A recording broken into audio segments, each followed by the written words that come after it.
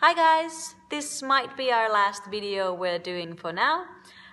Today we are gonna teach a little L-basing washing machine and also a small standing move. The L-basing washing machine especially needs some active back flexibility, so make sure to warm up your backs and shoulders before you attempt this at home. Enjoy! So a good warm-up exercise, back claps. I'm standing with my heels pressing into her hips.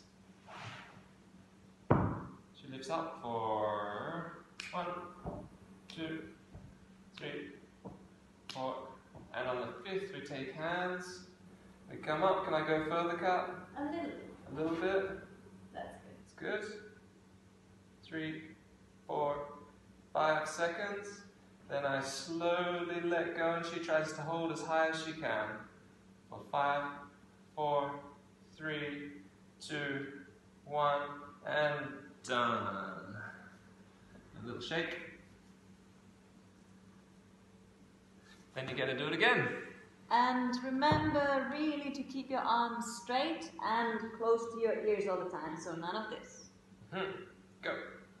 1, 2, 3, 4, and 5, holding, lifting, is that good? Yep. 3, 2, 1, and hold high. Hold. 4, 3, 2, 1, and done. Good, little shake.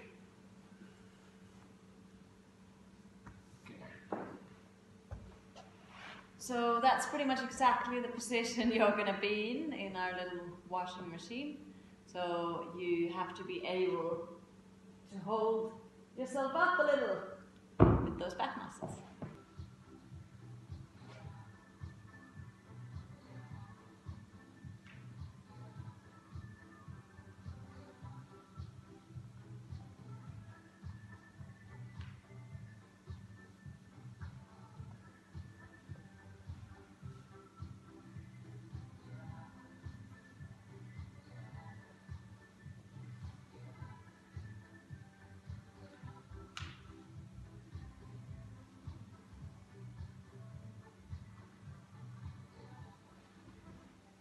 So, studying bird, I need to bring her up over my head a little bit as I bend my knees.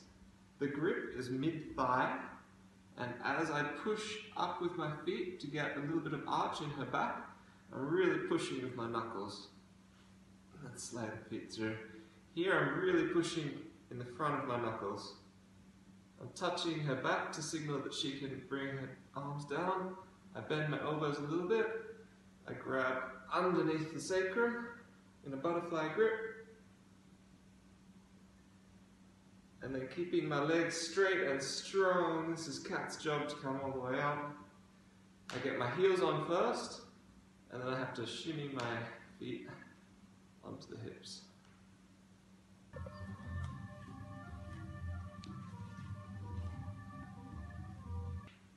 So we start in bird, and I'm going to now need to work a lot on my back flexibility. I start already opening my chest. I bring my arms from the side. I cross my fingers, open my shoulders as much as I can. I really shift my weight onto those hands that I feel on my thighs. I don't take my feet away until I feel like she's balanced on my hands. The feet are the safety. I wait for his cue. I feel it on my back to open my arms. And here I really pull my knees up high so that he can go to my sacrum. They really curl. I can climb at the same time or one by one his heels. And I put the toes really on to the eye of my elbow. And then I straighten my legs. I can press my shoulders against his shins to get myself quite vertical. And through here, I put my head through. I guide the heels onto my hips. Wait for him to shimmy the toes. And then I open my chest again. Possible dangers. So as we're coming into this arch. It's a vulnerable shape, vulnerable balance. If I change my shape, so if I lose this back bend and I start piking, it comes really fast down to earth. And even though I have my hands on her legs, her upper body is in free fall, and I can't control her upper body. So that's definitely where you should have a spotter. So the chest, not to bang that down. Also, if you're very flexible especially, you might want to have the other hand spotting behind. So that when the base comes to cue on the back, that the flyer doesn't slip through. Yeah. In this one, it's always going to be better to hold your arch if something goes wrong. Hold your arch and the base is going to kind of lower you down into a slow fall.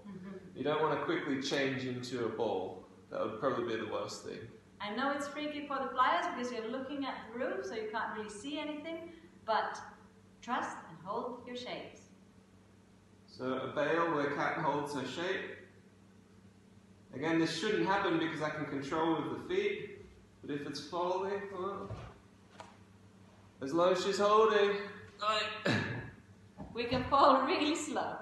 Alright, so our standing acro move of the day is something fun for you to do on the beach.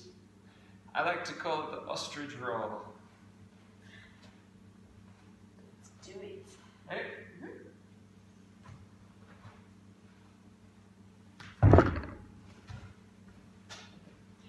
So it's a nice, super easy way to do a backflip. You can just be reading your book at the beach as a flyer or the flipper. I don't really need my hands. Yep. I come along and I put the head between the legs, lift my hands for her to roll back, and I'm going to grab her shoulders as soon as possible. And I tuck to bring the weight to his sacrum, and then I fly on the ground. I don't want to pop her, definitely not in the beginning. I just want to stand up, and I want to stand up slightly in front. So I'm not standing up like this. Standing up just there. I'm feeling her roll down my back and up, and supporting the shoulders with my hands. He's feeling me roll down. He's not throwing me off. Yeah. As a challenge, you can also do this in a straddle or split legs. Yeah, it's heavier. When you're the base, I don't want you to round your back, ever. I want you to come underneath the legs, a nice neutral spine, and try to shift the weight back on top of your legs. Never try to pull with your back muscles the flyer on top. Really maneuver back onto your feet and then come up. So we show a straddle version? Yeah, straight on.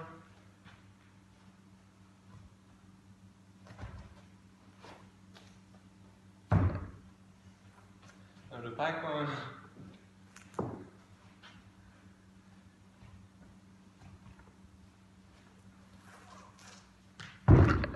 Cool. So that was heavier for the base.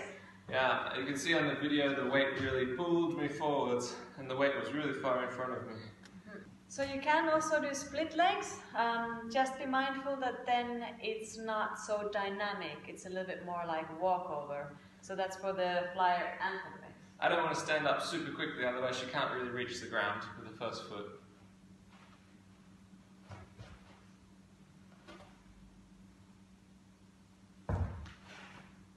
It's a little bit slower. You can add a bit more speed at a time, but start off doing it all a little bit slower. Yes.